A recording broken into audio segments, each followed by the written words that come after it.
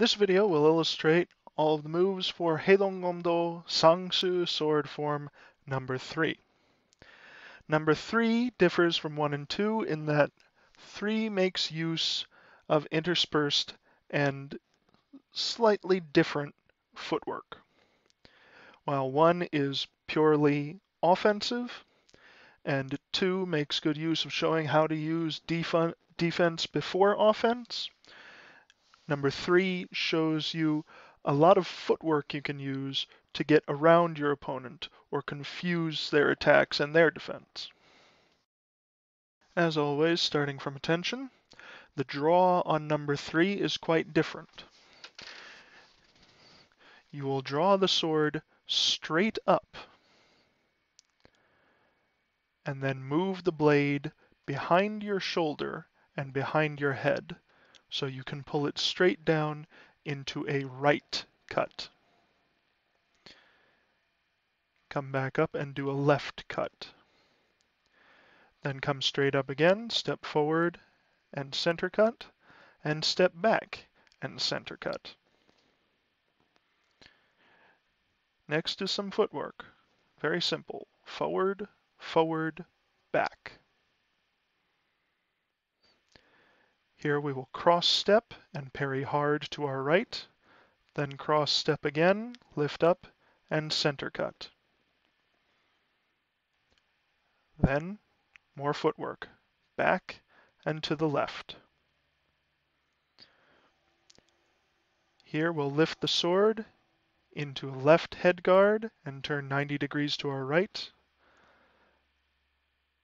Bring the sword down to Chihase, then pull it back, step forward with the right foot, into a Sodose with a front cut.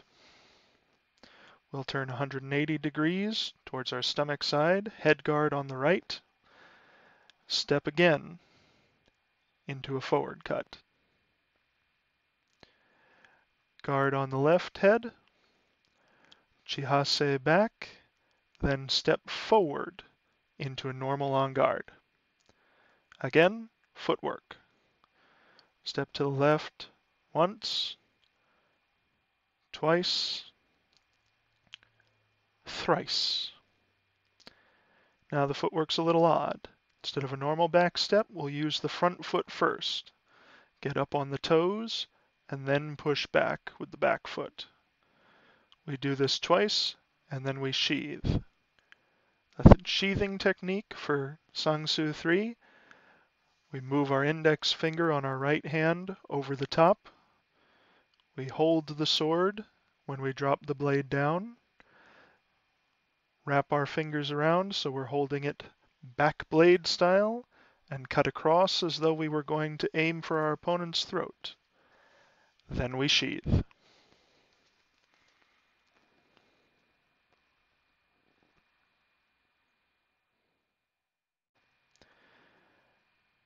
Whenever you finish a sword form, turn back to your original forward direction, which is where the judges or your master will be, and salute.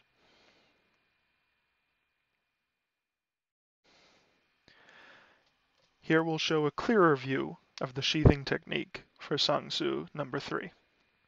Holding the sword in your right hand, move your index finger over the top and to the opposite side. You'll then drop the blade to your right side, holding the sword between your index finger and your middle finger. Your thumb will wrap around to what is now your left side, and your fingers will wrap around to the right side to join your index finger. From here, simply swipe it across in a horizontal cut, then place the back of the sword against your hand as we always do when sheathing.